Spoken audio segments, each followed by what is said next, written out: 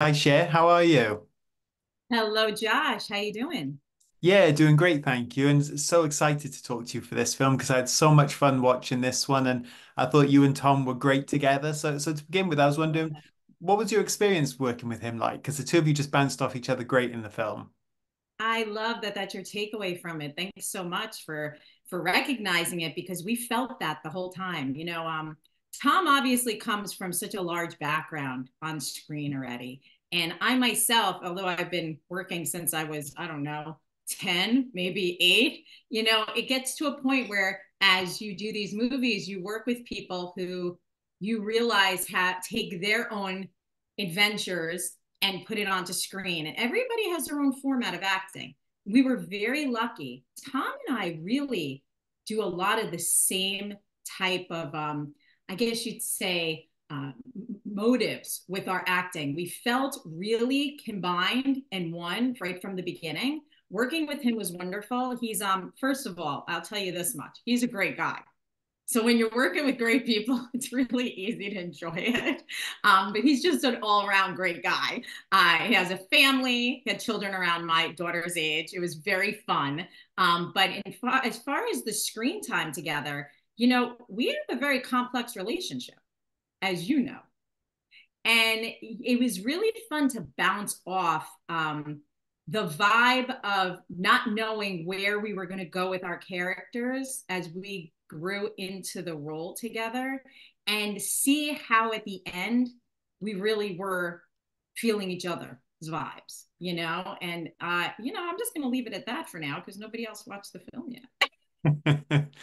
Yeah, well, it's a great dynamic between the characters, and your character and obviously Terry is quite a complex relationship, and I think it's going to surprise people. So I'm guessing that was a real draw to you coming into this project to want to explore that. Oh, I would love to tell you more about that actually. So, my character Sphinx is very multi layered, as you know. Yeah. I like to call her a bit of a chameleon. Yes. And right? And with being a chameleon, we obviously know what that means. She's not going to be what you expect. I mean, even from the trailer, the brilliance of our people that put together these trailers, they really don't let you understand what the heck Sphinx is doing. Terry on his own is a mystery, but Sphinx is the real mystery. Obviously, I am undercover. We'll say that much. And I'll share a fun fact with you. So, as you grow in this industry, you also take on different jobs, right? That's what people do. It's the big cliche of an actor has different jobs as they grow into being a lead and a star. And when I was growing through this process, I did something real interesting. And instead of working on maybe the typical jobs you've heard of, I actually used to go undercover as a decoy.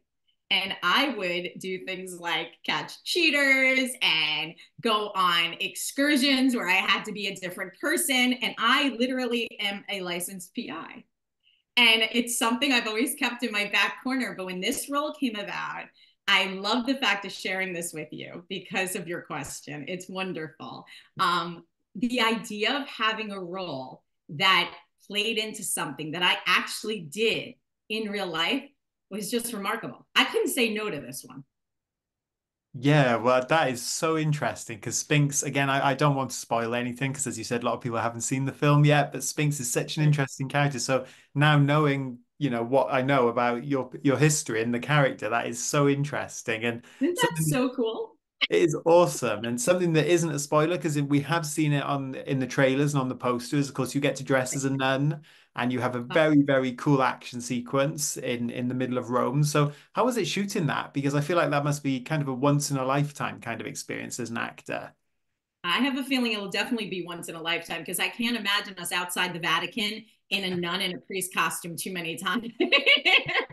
being Roman Catholic, I have to tell you, I thought it was funny. The director and the writer, who I happen to be very fond of, he has some sense of humor. I'll give you that much, because it was definitely a crowd pleaser and a crowd confusing situation when we were running around the Vatican like that.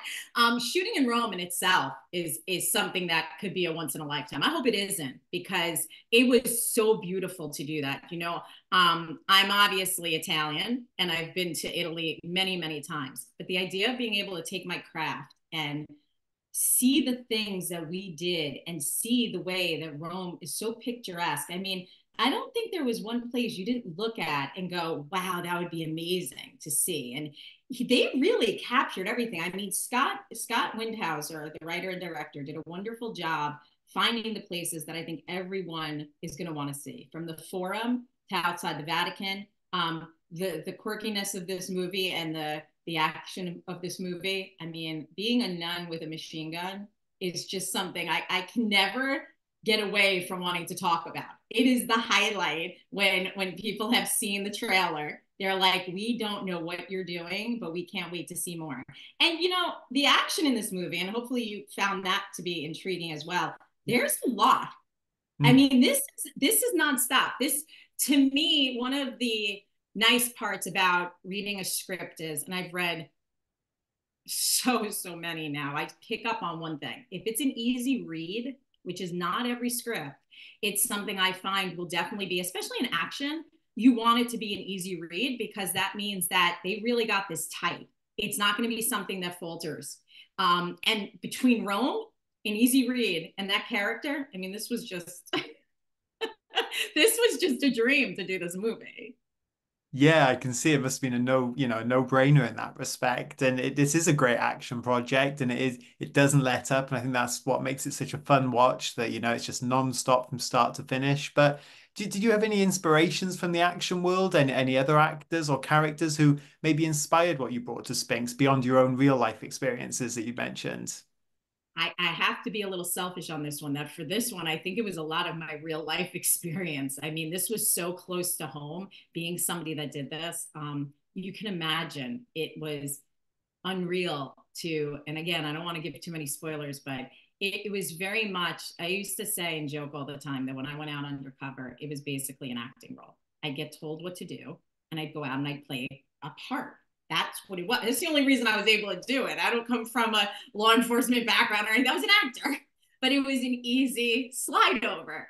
And that's what we do. That's what we do. We entertain people and we go on camera and we make you love our characters, right? And so for this type of movie, I think I was inspired really by my own real life experiences, which were not always so fun. I was caught in a lot of weird, bad situations at times that maybe I didn't think about so hard at the time, because I just wasn't thinking that hard about it. But, similar in this movie, Sphinx gets caught in a lot of really bad situations. And she's got to figure out on the fly how to get out of them while still figuring out where her goal is in this movie. So it's really a complex kind of dynamic. I will tell you that working even with Cam, which is a lot of fun. I remembered watching him in like the Twilight series, and it was fun to like see him playing this antagonistic person and seeing how he brought that character to life too. Because although my main job on this was directly with Tom nonstop, obviously Cam plays a huge part in what our world was. So that was kind of inspiring too. I think I will tell you, I think for this movie, and I'm obviously biased on it, but the three of us as leads together really tend to bounce that action drama off each other, and we really felt our characters, and I really do hope everybody sees that and enjoys that and really falls in love with each of us. Yeah, well, I think they will, as someone who's seen the film. And I'm glad you mentioned Cam, because Spinks does get a couple of moments with him. And when I spoke to Tom, he mentioned that Cam was a real live wire to work with, and a little bit unpredictable on set. So what was your experience working with him like? 'Cause it seems like he He really embraced this role and just had fun with it.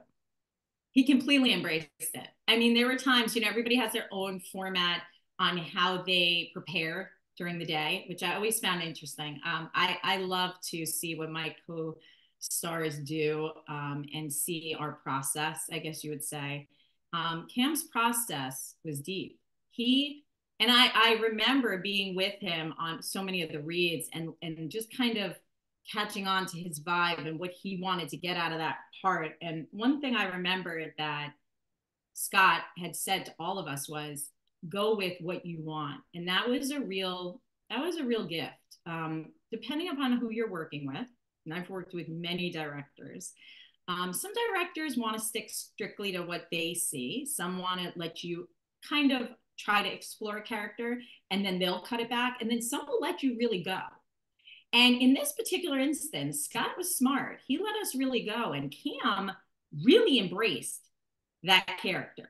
I think he did wonderful. It was really, he was a live wire. I mean, Tom definitely put it right. That was a live wire. But it was great that we're allowed to keep that on. It actually is coming out on camera to you guys, because remember all the things that you don't see.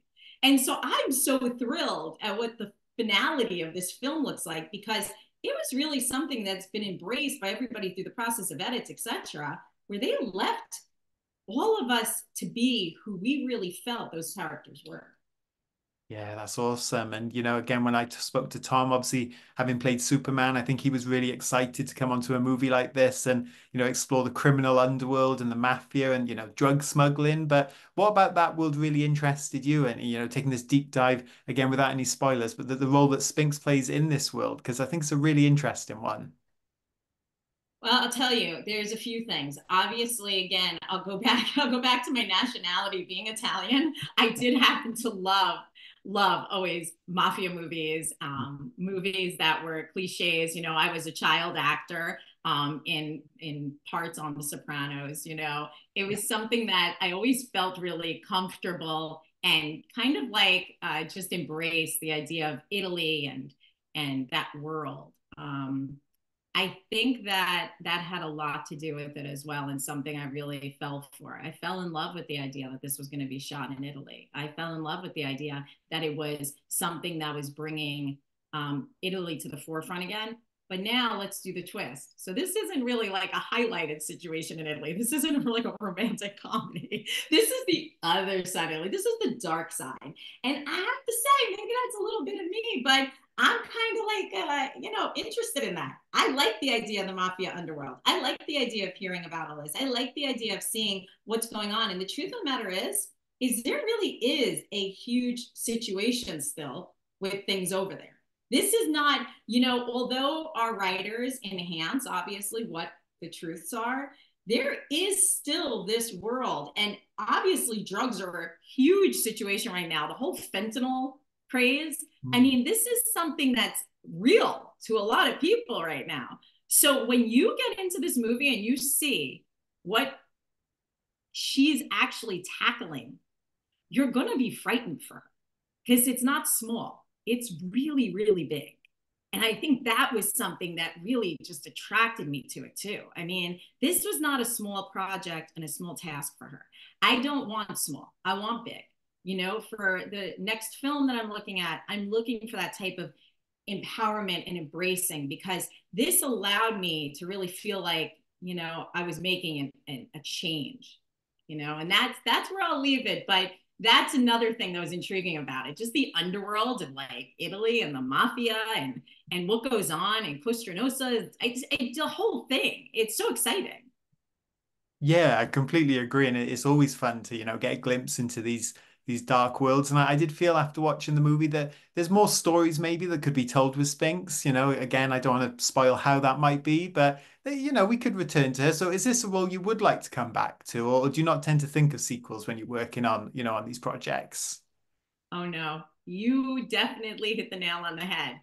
Again, we won't say too much right now. Maybe we could come back and talk. But yes, there is definitely a reason why Sphinx would be something I would entertain again, along with another character, because those dynamics are just there. And I think there's another world she needs to go and tackle.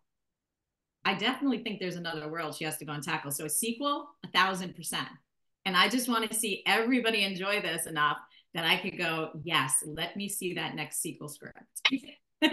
And let's go somewhere else fun. I mean, it would definitely not be somewhere local, I don't think. I'd say we'd aim higher than that. Yeah, well, you've done Rome, so where would you pick next? Maybe Paris or anywhere on your bucket list you'd like to maybe take these characters to? Because Maybe Mallorca. oh, nice, yeah. Give me some time. I'll come up with a few more. And I'll add something fun in. When you watch the film, did you see that adorable little girl that played Tom's niece? Yes, yeah. So that little girl is my daughter. No way. Oh, that's awesome. That's my daughter Portia, who's 3 when we shot that. She is Oh. the 3-year-old little girl in the movie. It was actually her very first speaking lines. And she still thinks Tom is Uncle Terry. She loves her Uncle Terry. In fact, she talks about him quite often. I mean, who else gets to have an uncle that was Superman? Yeah. And like I said, he has children that are young, so he really embraced the fact of working with a child actor. She's a baby. It was cute. It was great. She did a wonderful job. She knocked it out of the park. But I thought I'd share that with you because I'm very proud of her. Yeah, as you should be, because you never know with films. You see some child actors and you can tell they're up and coming. But I did actually think that scene was so natural and such a nice, again, without revealing when and where it happens, but such a nice little moment in the film that really pays a lot off. So that's really cool to hear you had that personal connection. Yeah, it was really nice. And as you can imagine, it was different having a child on set in Italy doing this film as one of the stars. You're constantly working. And it was quite an experience to balance that too. So for all my actor friends out there that are balancing being a mom and leading a film, I know now what that feels like. And it's definitely something that is interesting. It was a success, and I'll do it again over and over. And she was brilliant on set, so it worked out great. But between the language barrier, you can imagine, Josh, and the fact that I had this child there with me, it was really interesting.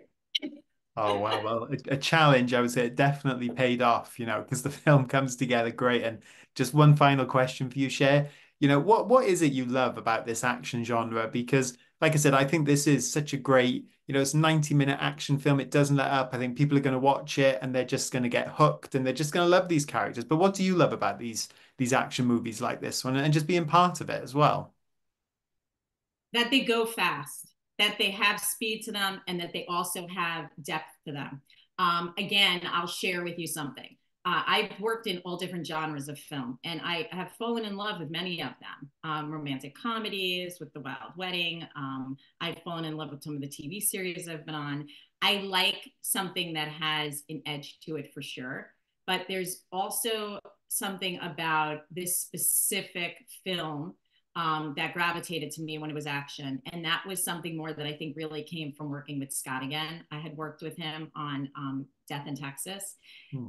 If you follow the director and writer's format, you'll see that he is a brilliant action writer. But he tends to bring in some heart into all his films. It's although there's tons of explosives and you're not going to be able to get your eyes off of this, his films work very fast to get through. At the same time, they have depth of heart and they have some storyline that's going to drag you in and really make you embrace these characters. That's not always the case with action films. So I won't say that it was always my favorite genre. I think really I started to embrace action more when I started catching on to writers that I enjoyed the work of. I think that's really something more that I'm learning from this now. So as an actor, I embrace all different types of scripts that I read, but when they are action, if they have more depth to them, I feel like that's something that draws me closer to them because it allows me to explore a side of me that brings a character's emotion in while I'm kicking ass. And I will add, Josh, because we didn't bring it up, but I will say this was a family affair because as I speak highly of our director and our writer, he is my husband. Well, that's great though. I think that's great. And to know that your daughter was part of it as well. I mean, how cool is that? And what an experience for the three of you to share on what I It think was. is a really fun movie. And one of the coolest posters of the year as well. I think seeing you and Tom, an actor who used to play Superman, on that poster in those costumes with the guns, I think what a cool piece of imagery as well. So I think you need to get that one up on the wall next. Oh, I can't wait to get that one up on the wall. There's a few hanging up behind me. We have another room that we put a bunch of our posters in, but I do have to say, mine's going in the front. I like that one the best. But I'm glad you picked up on all that. Good job with our PR. I'll tell you that much because there were tons of things they could have grabbed, and I have to agree with them. The nun with the machine guns, you can't go wrong. And Tom playing a different role after he was so well known only with Smallville. I think this is really going to be something that, like you said, a sequel might be in order because I think people are going to really be drawn into the characters and want to see more. They're going to want to see more. And I'm so happy that you got the takeaway you did from the film. Thanks, Josh. No, well, thank you and congrats on the movie. And yeah, I certainly hope it's the start of a new action franchise because I'd like to revisit these characters. So, Cher, thank you so much for your time. It's been so much fun speaking to you. Thank you so much. And thank you for all the great stories as well. I really appreciate it. No problem. Hey, Josh, just do me a favor. If you want to hear more about my stories on the film, I'm going to be talking about them on my podcast that I have with Oh, it's called Speaking Volumes with Sharon Scary. You can find that on any platform. We also do a Zoom on my Instagram, which is at Cher Cosenza. And I just want to make that available to all our fans. So if they have questions, they could always reach out. of course. Yeah. Well, I'll make sure I get your Instagram, your podcast. That'll be all in our interview piece. So, yeah, don't worry. That sounds great. Thank you so much. Josh, thanks for your time. You too. Have a great day. Thank you. Bye.